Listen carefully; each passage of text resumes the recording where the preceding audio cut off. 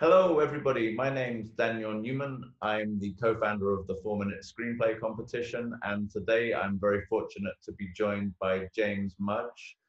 James is the founder of the Chinese Visual Festival, and he is also the founder, I believe, of a film production company. Could you tell us a bit about that, James? Sure. I mean, technically, I wasn't 100% the founder of Chinese Visual Festival. I Oh, guess just to, because in case anyone else is listening, I could claim the credit. It was started by a Chinese girl, Jingjing Xie, who started it in the first, and I worked with her on it in the first year, mainly running like the PR and the comms and everything. And then I kind of came to take over everything. The first year it was very sort of art based rather than so much film based. It was like photography exhibition and a couple of documentaries. So, but technically that was still the start of it, everything. So I still have to always make sure I name check her in there for some credit and everything. in what year was that you founded it? Sure. So that would be back in 2010. It kind of started, and the first edition was 2011. So this would have been like the 10th edition this year, if not for the old COVID and everything like that as well. I'm sure we'll get into as we talk about that more. So obviously, initially you were helping Jingjing to establish this festival, but I wanted to start by asking, how did you become interested in film in the first place, and particularly Chinese film? Sure. I mean, film in general, I guess I just always was from a very, very young age and everything like that. No particular reason, but and Chinese film, I mean, I think part of it probably was, some other people would also say the same right about my age, who were kind of exposed to Hong Kong film first. I guess there was a whole thing like 20 years ago or so where Channel 4, late nights were doing stuff like Mr. Vampire, Chinese Ghost Story, Zoo Warriors and stuff. So I kind of got into it in that way, and then sort of gradually more expanded into, more, well, I don't want to say more serious Chinese cinema, but more festival friendly stuff. As I grew older, I started to pick up like the Zhang Yimou films and things which were playing at festivals. Farewell My Concubine, kind of gradually got into it that way, and then from that into more like documentaries, Chinese art and independent cinema as well. So it was kind of a gradual journey into it from that kind of Hong Kong base and stuff, which I'm still very into as well. And have you spent a lot of time in Asia and Hong Kong? Do you speak any Chinese dialects? Can you understand any of it?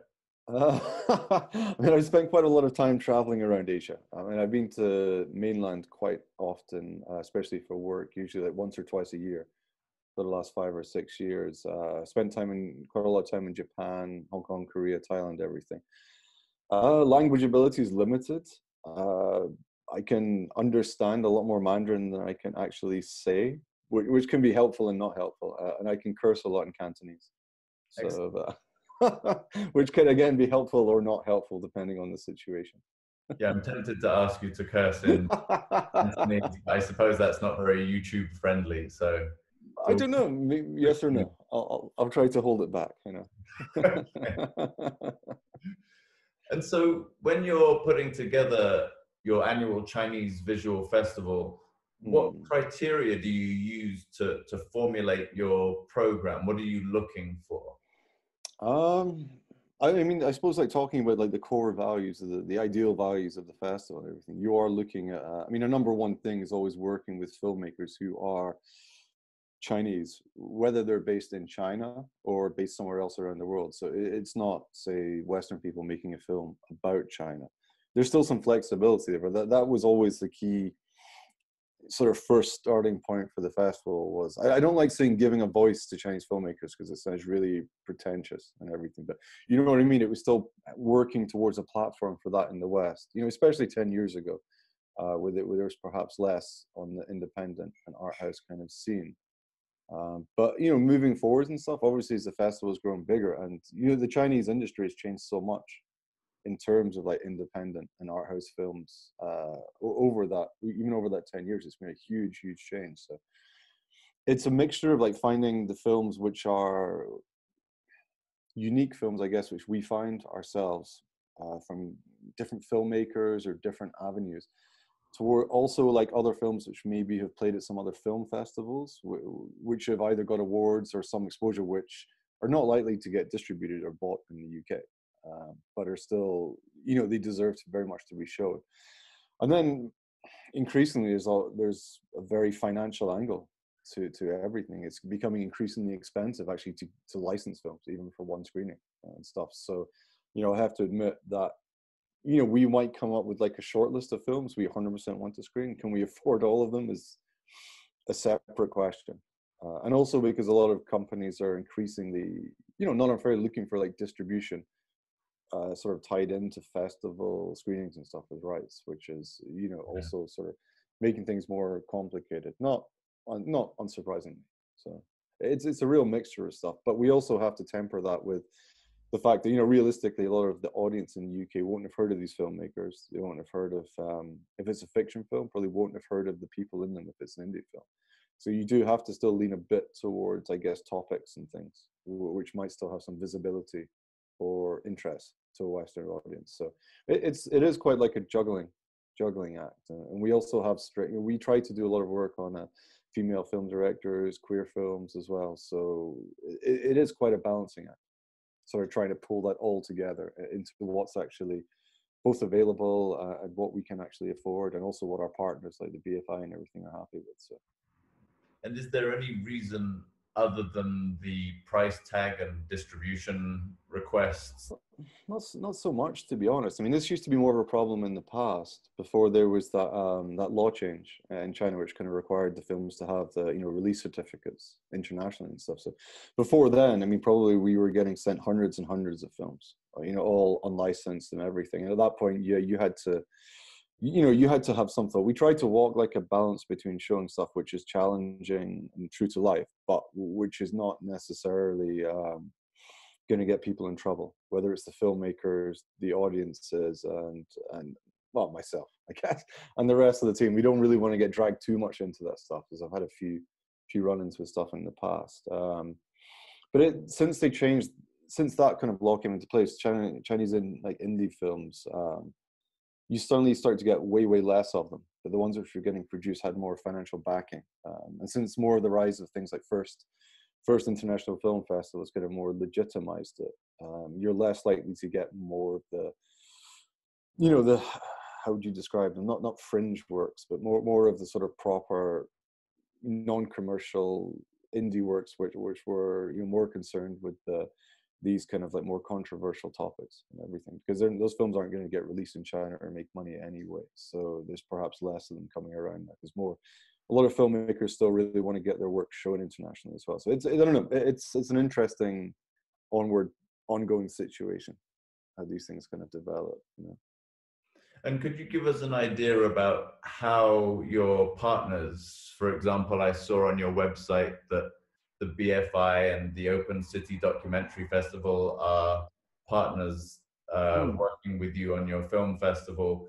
How have they helped you to grow the festival? And maybe you could give us an idea of how big it was when it first started in comparison to now. Sure. I mean, that's 100% like a key part of the festival for me. I mean, especially in the UK, or even smaller than that, say London. Even in London, you have something like 60 or 70 film festivals a year.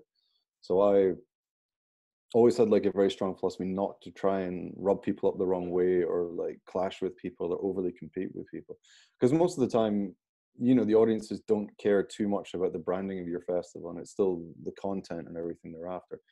So from my side, like the more people we can actually work with, the better, if we can cross promote. So I mean, in the case like BFI audience, how to put it, the BFI audience is generally older, more aging than the BFI audience and stuff. So, which is fine, but they're super keen to try and attract younger people and people from more diverse groups, ethnically, socially, everything, which is great. And then Open City Docs, obviously slightly more towards the academic side, maybe. So there's always like really good sort of virtuous circles where you can work together to actually introduce your audience to their audience, share some of the audience, cross-promote stuff together, as long as you're not taking place at the same time. So, I mean, you don't always 100% agree on the films, and that's where there's more likely to be discussion. Like, which of our films, kind of falls into the middle of that, whether it's a film they're saying to us, can we partner on?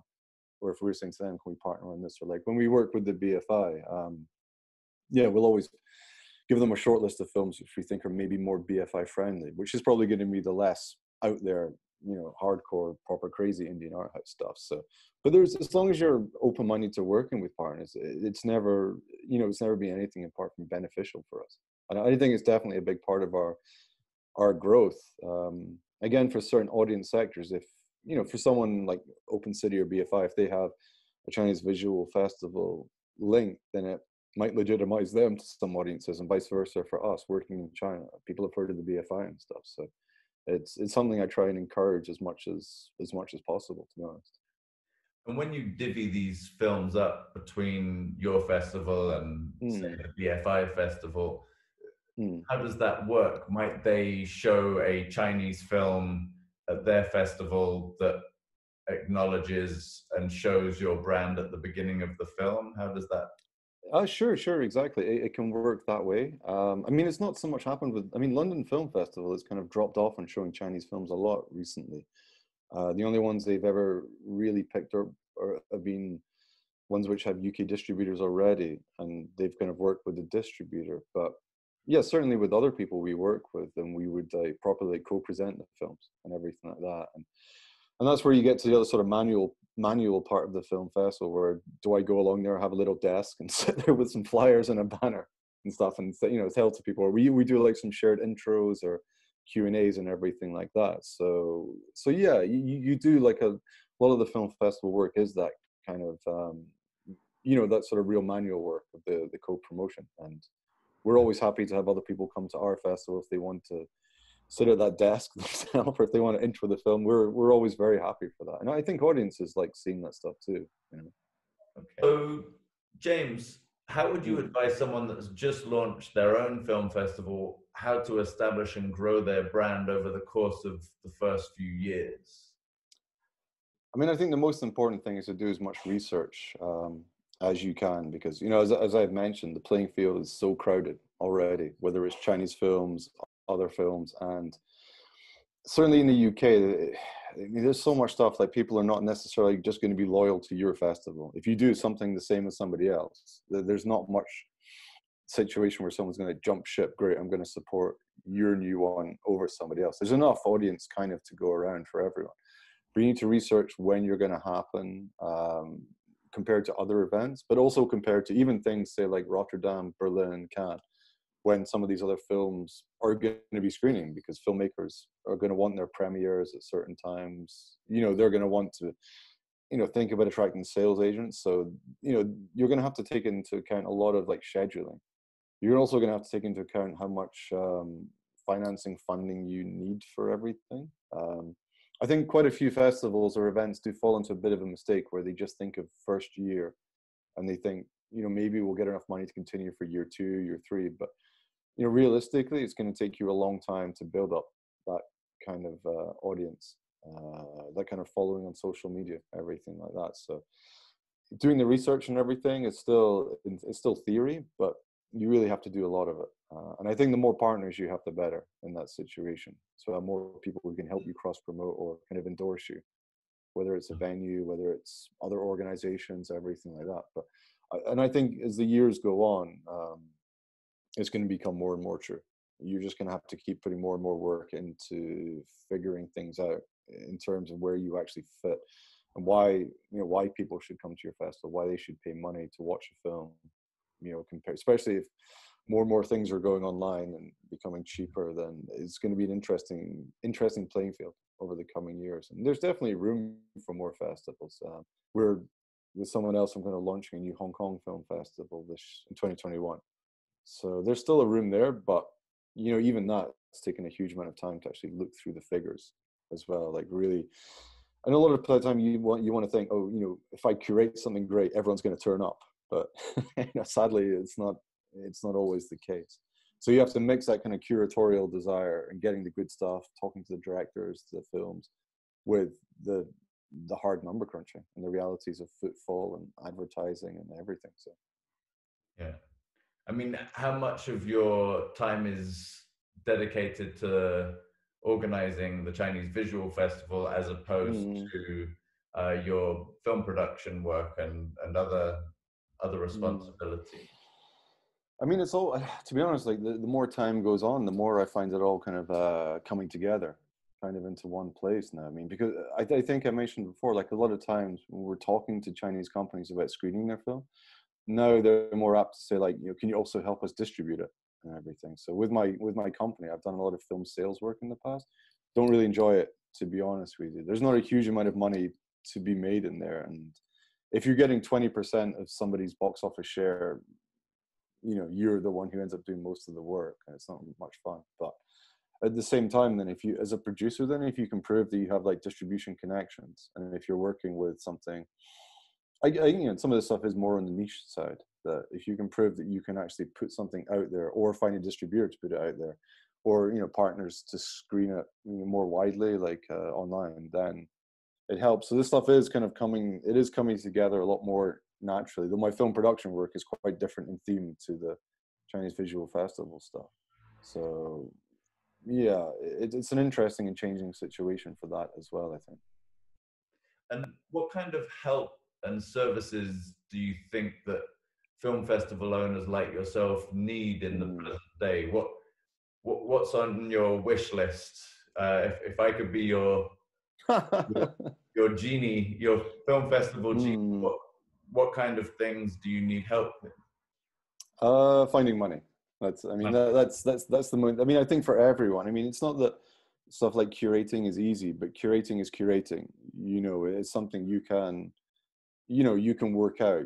You can, you know what kind of films you want to show. You can find an image for your festival, but actually finding enough money for, and costs are going up for film fees, especially, you know, in China you have so many, you have these indie films being produced, but they're not necessarily making money.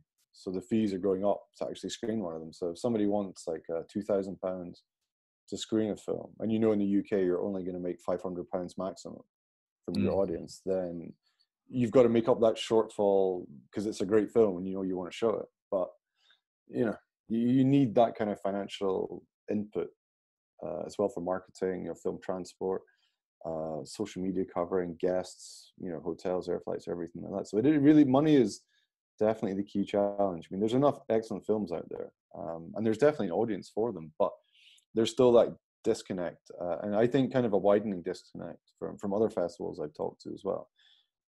Because whether you're looking at government money, private money, some other sources of it, the amount of funding is just getting lower and lower every year. And you know, finding sponsors for festivals is a minefield as well, because like, do you take on that commercial sponsor who wants to show like a 5-minute airline trailer before every film, or you know what I mean, like, and then they pay for all your flights? So we've been in some situations of that before, where we've had complaints from audience members who were turning up to watch like a pure indie doc, and then being like, why are you showing adverts before? Which I totally understand, but you know, it's a tough decision as well.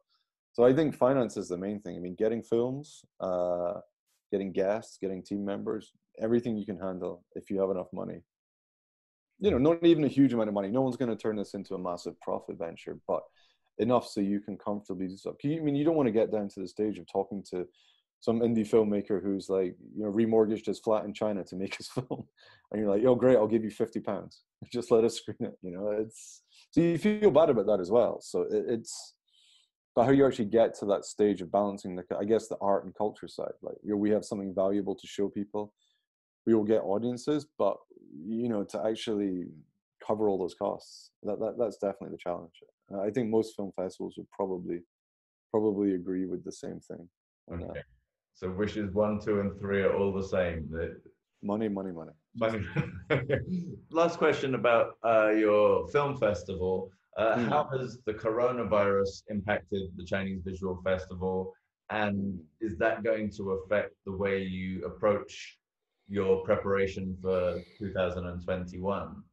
Yeah, I mean, hugely. I mean, for 2020, we just managed to get our Chinese New Year program out the door, because that was still at the stage where, you know, a lot of people in the UK were still saying this is a problem in China. It's nothing to do with the UK and everything. So it was literally the end of January. So we got that done. That was fine. Um, yeah, then obviously our May festival didn't happen. It was going to be postponed till August, and of course that didn't happen. September didn't happen. Then after that, we just took the view, look, no, to be honest. I think this year quite a few festivals kind of rushed online without really, probably because they had to. I mean, they were committed to going ahead, so they went ahead with online editions, which weren't necessarily. They were still like a physical festival run online, which doesn't really work. It's a completely different kind of marketing. Even just the fact of like not being there in person, or do you make films available for a week, or do you have like set screening times a day for online? It just doesn't work quite the same way. So we kind of made a decision that we weren't going to rush into some online events this year, because I think we needed more time, and it's just much more expensive. Because when we work with our venue partners, we generally share share revenue, or we have some other arrangements. Whereas for an online platform, you either need to pay a fair amount of money for a hosting platform, and then make your money back off tickets, or you find, if you're very fortunate to find a partner who's willing to effectively brand the festival as their own and put it on something like BFI Player or someone like Curzon or something, which is still cool, but it's a very, very different proposition.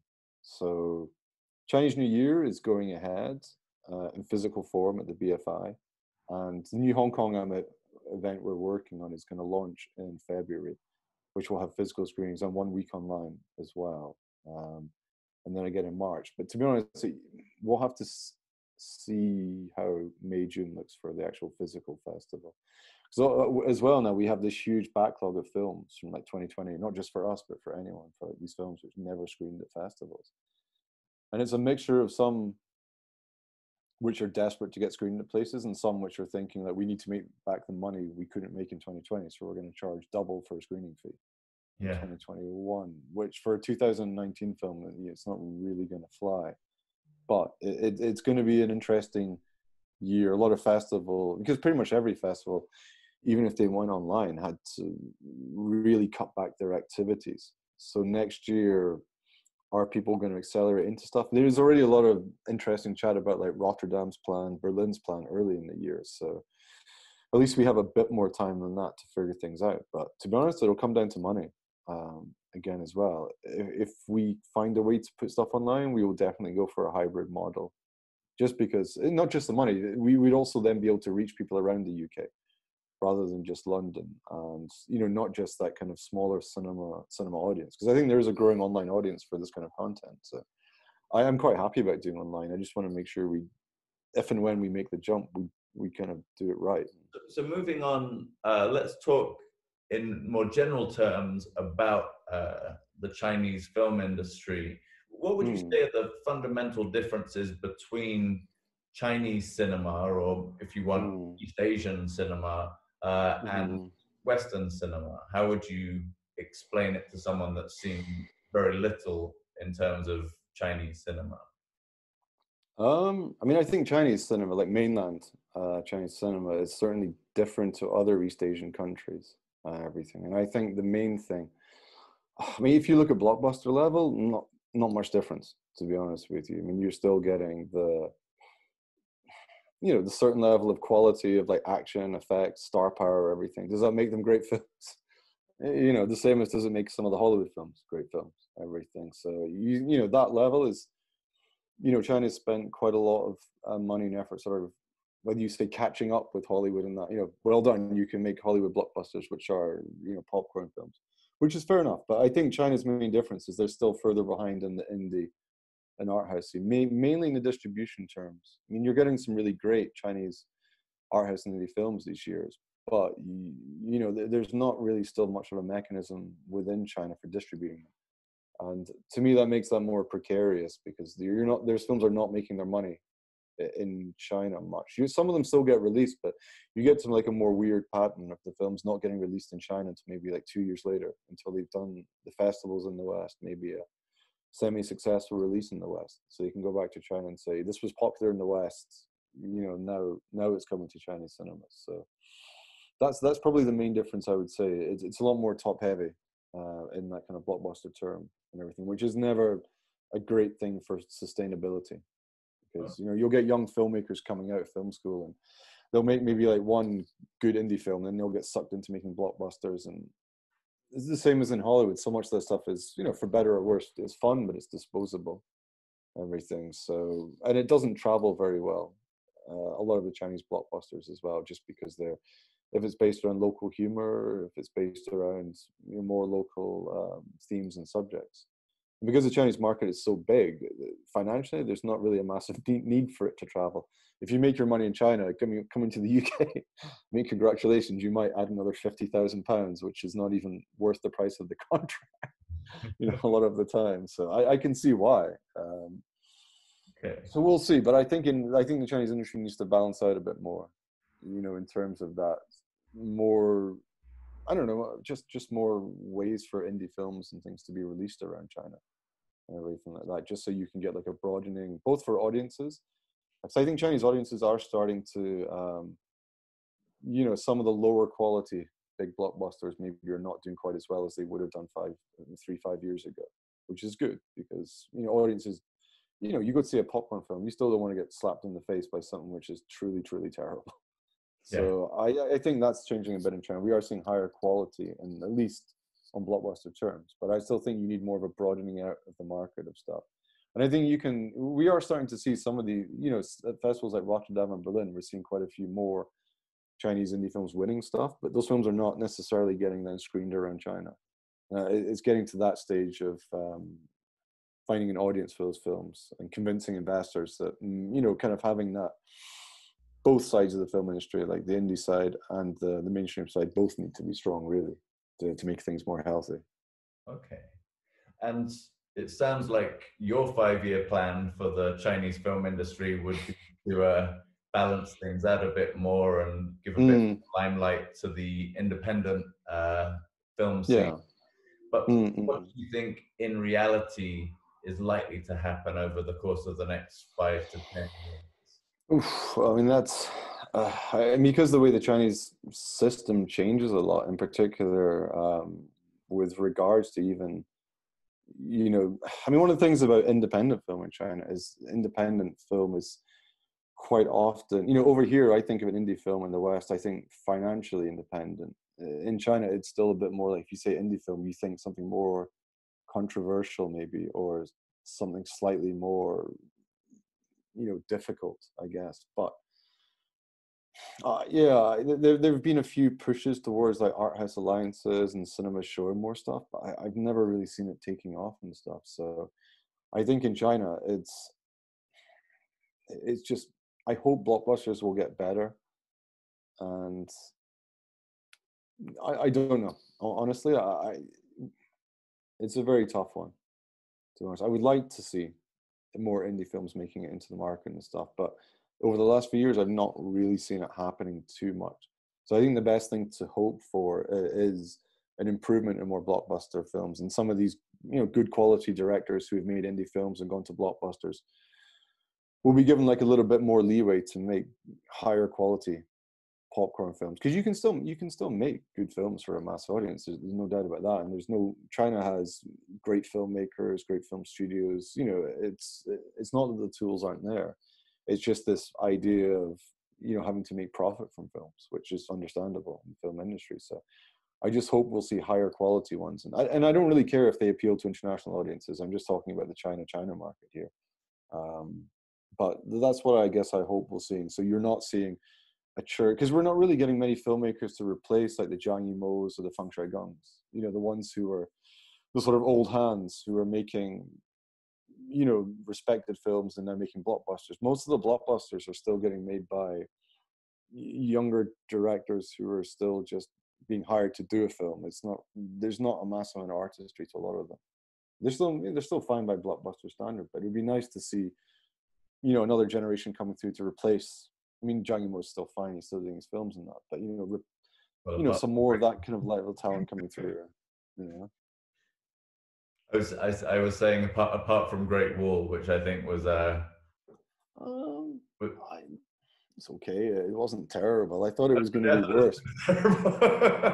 I think it's because it had been, by the time I saw it, because it made it out to cinemas in the UK and stuff, and by the time I saw it, I'd expected something so much worse. Oh, I'm really? not saying I don't think I'm not saying that it was good, but it was more watchable than I thought it was. But I think, to be honest, I mean that's kind of a good example in a way, like because you think so, Zhang Yimou, you know, given his history directing this film. Number one, I think he's doing a film with Hollywood, and saw the trailer. I was like, "Jesus, this is terrible." But then, if you just forget it's Zhang Yimou and just compare that film to another Hollywood film or something, or like you Yeah. know, The Mummy, the one with Jet Li, the Dragon Emperor's Yeah, Tomb, whatever it's the, called. the third Mummy movie, yeah, with Exactly. Yeah, Brendan Fraser and all that. it's no worse. I'm not. I'm not saying that doesn't mean it's good, but you know what I mean. It's no worse than that level of stuff. So if you approach it as like a Zhang Yimou film and you compare it to his good films, you know, not his bad ones, but then it's like Jesus. But if you compare it to a big budget film by the guy who directed the Olympics opening sequence, it's probably fine. So, James, I was hoping that perhaps you could recommend some Chinese feature films that you've seen recently and that you've particularly enjoyed. Sure. I mean, as I've sort of touched on before, it has been a tough year because of the lack of festivals and stuff to screen. But there's been a few great ones out there. I mean, going back to the start of the year, Xin Yuan Zhenglu's first film, The Cloud in Her Room, which I saw at Rotterdam, which were one of the prizes. That's a fantastic film. It's a proper hardcore, like indie art house film, which gets into some proper experimental techniques and stuff, which reminded me a lot of Juan Qi, who I think is one of China's, still one of his very best, one of the very best experimental filmmakers in China, who did stuff like Poet on a Business Trip and, you know, Wind in Beijing and everything. He's fantastic. So that's a really great film. Hopefully that'll get, you know, screened around a bit more. I think it would if it wasn't for the pandemic. Then also from the same time period, which I saw at the start of the year, Only You Alone by the director Jojo, which is his second film after one called Mei Li. And, you know, he's male director, but he sort of focuses on marginalized female stories in China.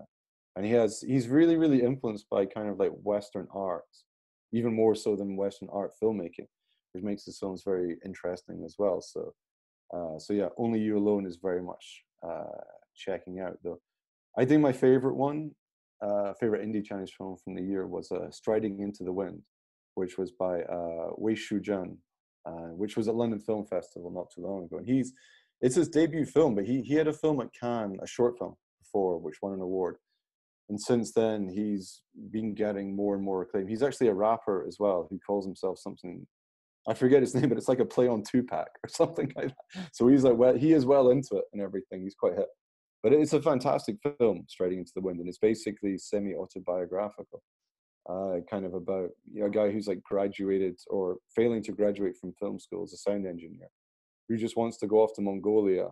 Like, it's kind of sarcastic because you have a lot of these Chinese filmmakers deciding to do like ethnic subjects and stuff, like going and filming ethnic minorities, and oh, it's so exotic, it's lovely. And he kind of takes the piss out of that a bit, and you go, you know, because he's, you know, he's useless. And it can't be too much based on him in real life because he's a really good filmmaker. It's just him and his pals kicking around, not really doing stuff, trying to get out to Mongolia to film things. And he does get out to Mongolia eventually, and of course everything doesn't really go great. But that's an amazing film, and that should. It's one of those ones which I guess is, thinking as a sales agent, I would kind of struggle to pitch it to distributors in a way because you can't really sum up apart from my kind of the rambling way I've just done. And saying it would appeal to guys like me is not, you know, maybe the massive audience, but it's an amazing film. Well, I'm intrigued. I want to know more about this rapping director. He's great. I mean, he's you know, but he's in the film as well. You can see kind of like he's got like a real great mix of like Chinese and Western cinematic influences. So although it's like a proper lo-fi mad indie, he's very cinema literate and everything. So, and even though it's like 2 hours long, which should be too long for that kind of thing, it's just one of those films like Dazed and Confused where you kind of think, feels like you're hanging around with somebody, and you know they're not the most useful person, but it's a really great watch. And yeah, I hope it'll play around more places, or that somebody brave will actually decide to distribute it or pick it up. So I think that's a great film too. My penultimate question is about this company, Pause TV, Mm. who have launched this new app, and it's a new business model where people can choose to tip the films that they see. Okay. 80% of the tip goes directly to the filmmaker, 20% goes to the uh, to Pause. And I just wondered Mm. what you thought of that business model and how innovation like that within the streaming world might change film in the future. Sure. I think one of the key things in the UK and stuff is that the streaming model, the online model, is in real need of a shakeup in that respect, because we've, it's been quite slower to develop than in some other countries, particularly compared to something like China, as with most online technology. And so at this point, I don't think we need more sort of SVOD services and stuff. And I'm already confused by all the VOD services out there, to be honest. So absolutely, I think it's a good idea to try this kind of tipping model and everything. And I think probably the key thing will be how to really engage audiences so they actually feel part of it enough to leave a tip for stuff, whether it's a small tip or a major tip. But if it can work in a way where people feel like they're part of it and they're kind of, they're buying into like a bigger picture rather than just, bite-sized content and stuff, then sure, I think it's a very interesting idea, and I'll be very interested to see how it goes. And as I've touched on before, like for a lot of festivals, filmmakers as well, like they're looking for different options for how to actually put content out there which don't necessarily fit in some of these existing models. So I think potentially, yeah, it's a good thing for that as well. Great. And my final question, because I know that you produce films yourself as well, so could you Mm. tell us a bit more about the Next Day Agency and some of the Mm.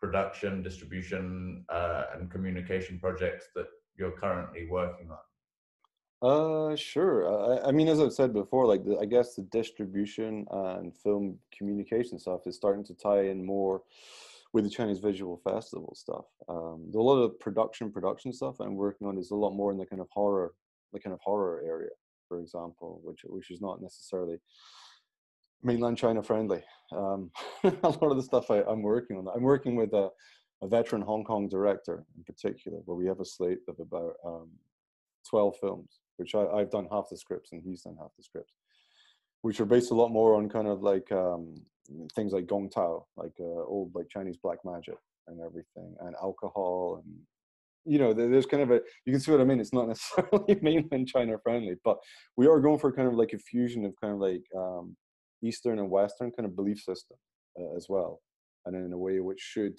appeal to people. But we're having to fix the whole production model around, both because of, not just because of COVID, but I think a lot of the time in the West, we're starting to move towards like elimination of these kind of like mid-budget films, like the 5 million, 10 million pound budgets. There's not much point to those films. So we're trying to shoot these films like a Hong Kong way of like doing like 3 back-to-back with the same cost in one, like the same locations over a period of like 2 months or 3 months or something. And kind of tying into the old like Hong Kong category 3 rated films like Untold Story, Eternal Evil of Asia, that kind of thing and everything. So, and it's going very well so far. I mean, we're getting close to the launch of this new platform, which we're going to tie a podcast into.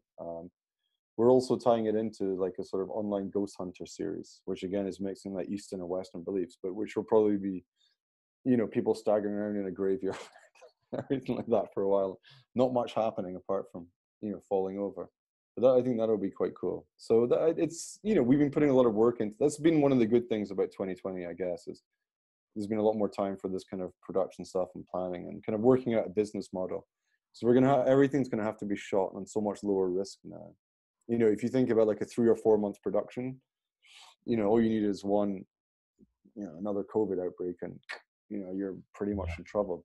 But if you can put these things at like a much lower budget, because you're shooting them back to back and you're sort of focusing on online sales and maybe more than cinema, then it starts to, in theory, make more sense. So we're kind of in the financing stage for that, with a hope to roll like the first 2 or 3 sort of later into 2021, where we can shoot kind of back to back, which will be a mixture of like London and probably Thailand. It was going to be Hong Kong, but I think Hong Kong's a bit tough to shoot in now. Yeah. Probably Thailand and London now. So, but that's going great, and I'm working. I produced a couple of short films and everything last year. So there's a lot of directors I'm working with projects, but the horror stuff for production is kind of where the focus, because I guess that's going back to the start of the interview. I mean, that's how I got into everything, was a lot of these crazier Hong Kong films, back in the early '90s, like your Mr. Vampire, Zoo Warriors and stuff. So I've still got that kind of spirit of films in my heart, and everything 20 years later or whatever. So, we're trying to recapture a bit of that. And, the guy I'm working with, actually, he's older, and he'd actually worked on some of those films back in the '80s. So, James, if people want to fund your films, thank you. Yeah, that would be nice. In a set of 3 films, how can they contact you? Well, you can check out the website, which is www.tndfilm.com. You can find me on the Facebook or any of the other social medias, or the next day on them. You could wander around East London and find me in one of the fantastic bars out here, like the Bow Bells. I'm probably there most of the time. It's my office from office. So yeah, check out the website, social media, or anything. And very, very happy to hear from anyone who's economically sound. Excellent. Okay, well, thank you very much for talking to us today. It's been really interesting to have someone, no worries, man, that not only produces but is also running their own film festival. And everyone at home, please like, comment, and subscribe. Any questions that you've got for James or for myself, and hopefully we'll see you at the Chinese Visual Festival next year. Very cool. Thank you, man.